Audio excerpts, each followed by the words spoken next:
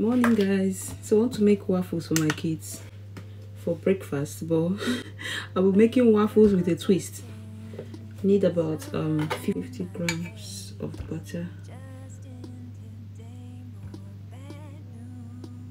That's 54, but you need 50 grams of butter. So when you're doing any baking recipe, I just said this of recent, it's always best to use a measuring scale to get accurate measurements. So I'm going to melt up this butter just a little bit in the microwave. This waffle recipe, it's not the usual waffle recipe. For those of you that your kids don't like seeing chunks of vegetables and you want to incorporate vegetables into their meals, even breakfast, you need to stick around and see what I'm going to do to these waffles. My kids are okay with vegetables. Chicken soup, perfect. Like, she will eat chunks of vegetable. Cassie, my 3-year-old, she would eat vegetable, but she likes it a little bit smaller. But if your kids generally, finish melting the butter. If your kids generally don't like to see vegetables, it's good to encourage them. Also make them see the reality, like the vegetables. But sometimes you want to do like a cheat code. So this is a recipe, breakfast recipe for them. So this is 50 grams of butter. I'm going to put 250 ml of milk. So one thing with scales like this, you can set it up to mil, ounce, and kilograms. So I'm going to put 250 grams of 250 ml of milk, which is about a cup of milk. You have to be careful when doing this, because if you put too much, you can't take it out because there's butter in it. Yeah, 255, but it should be 250. So I'm going to crack in 1 egg.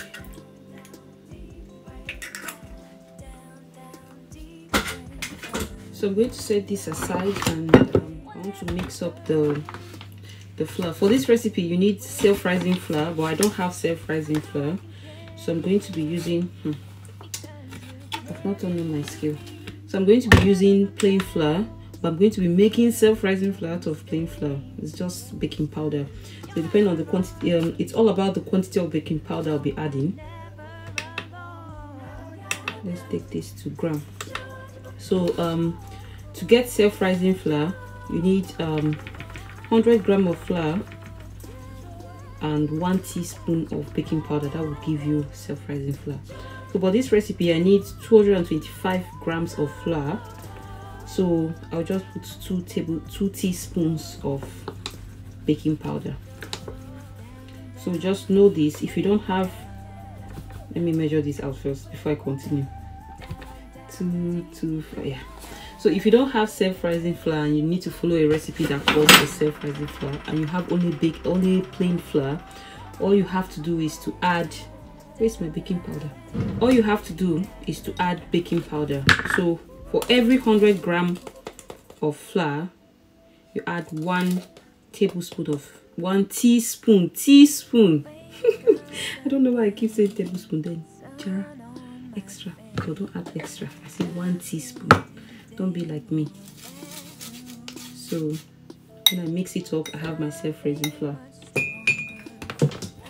The other day I saw online, someone was saying, I saw on TikTok actually, someone was making buns. I call that buns, but she made it using self-rising flour and said she made buns without yeast. She said she made puff without yeast because she used self-rising flour. Please, is that puff? That is buns. Puff needs yeast. Yeah. And so someone was saying in the comment section, no, that's buns. She said no, if you're making buns you need to use plain flour and baking powder. But she made puff, and she made it puff without yeast. What in the confusion is that? Let me know in the comment section, guys. What do you understand by this her statement? Because we all know that puff makes puff is puff because of the yeast, and buns is buns because of the baking powder. And buns is faster. Buns gets ready in 30 minutes because you just need to let it sit for 15 minutes. Puff, you need to let it rise for an hour and a half, thereabouts, and yeast does the work. So anyway, everybody and their recipe, but that was actually buns, not puff. So I'm going to make this up. So because we're making waffles, I'm actually making waffles, and waffles, sugar in waffles is really optional. And even if you were to put sugar, it might be like a tablespoon of sugar, like a tablespoon. It doesn't need to be sweet. What's happening here? I'm turning off my lights already. It doesn't need to be sweet. So yeah, I hope this will not splash. I always have a problem with this splashing. Whatever the weight, I know I can carry it because you're carrying me.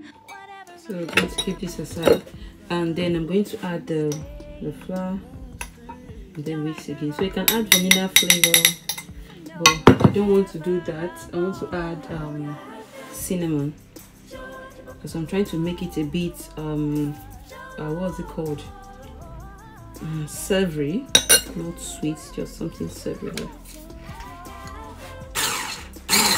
So I'm going to mix this again.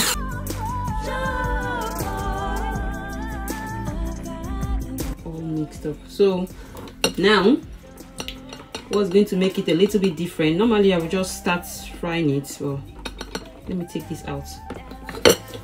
I'm going to be adding some kales. So over here I've got blanched kales. So yesterday I made soup for my kids with kales, and I made yam. I think the yam is still here. I added some kales. I made yam just this morning. This is yam porridge with some kales inside. So I blanched 3 packs of kales, and I still have some left. I want to use for maybe smoothies for myself. Yeah, so this is blanched, and I'm going to add it in here just as much as you can. But your kids, if they don't like seeing vegetables, I think they'll also struggle to eat this waffle. So I'm going to be using a blender if I were you, but normally I might also leave it like this. So I'm going to be blending this up. I'm going to be blending it up, so I will advise you to blend it up. What are we doing here? So I'm advising you to blend it up so your kids can enjoy it better.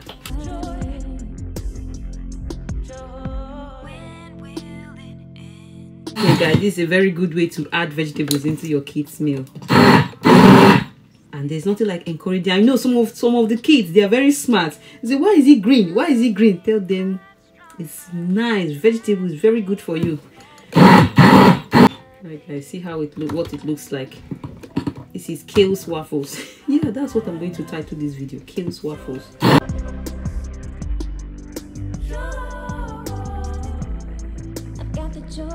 You just add as much as you can. I think this one is okay like this.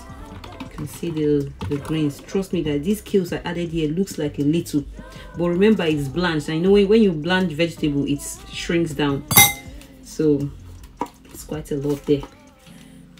So you can pair these, or after making the waffles, you can just pair it with maybe maple syrup, honey, or cream cheese. And the kids, they're going to enjoy it. Another thing I will encourage parents to do, you can't tell if a child likes something or not from the first trial. Keep encouraging, keep offering. So I'm going to fry this now, like in the waffle maker.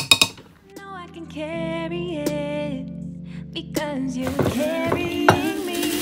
Whatever unravels, whatever mistakes, your eyes are on me. I know I'm never alone. I got that joy.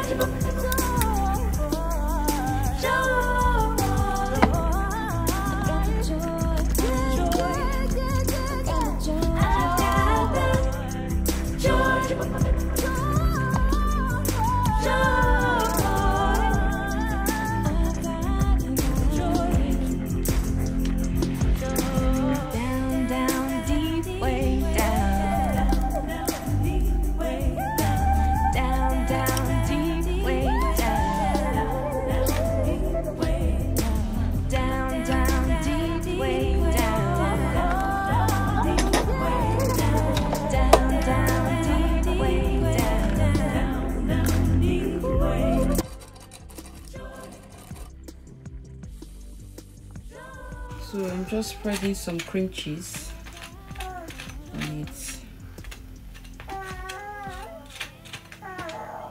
So yummy.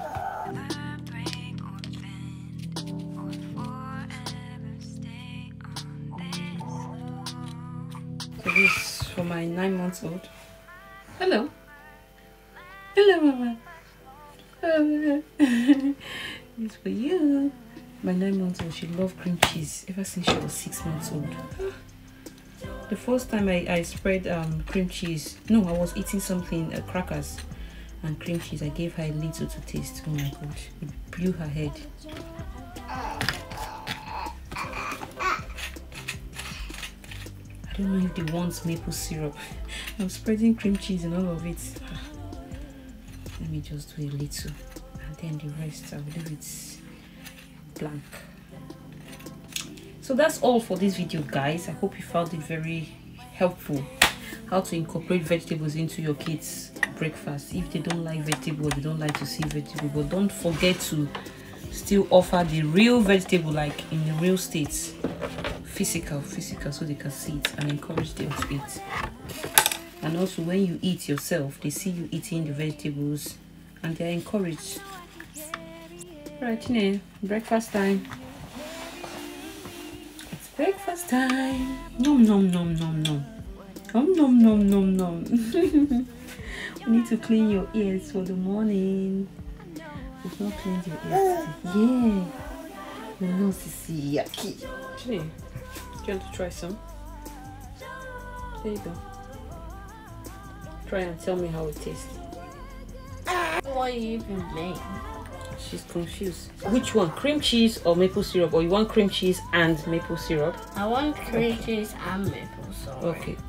Okay, so this one has cream cheese, so I'm going to put maple syrup on this one, okay?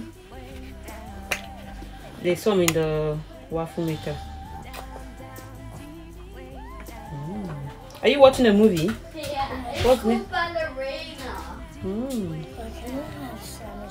Yeah, I will give you some. This is not for Chinese, this is for Cassie. It's all for you. Bye. Chikam Sobia.